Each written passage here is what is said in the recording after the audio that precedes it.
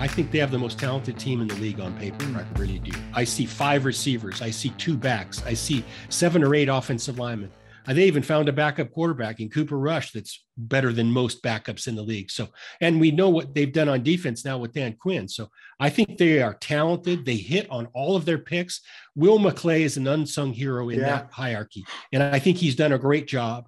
He's really the GM and the evaluator, the go-to guy for all of that stuff. And I think he's done a masterful job in putting talent on the field. And their coaches have expanded the roles of these guys to fit their skill set as good as anybody. And you can credit Dan Quinn for that.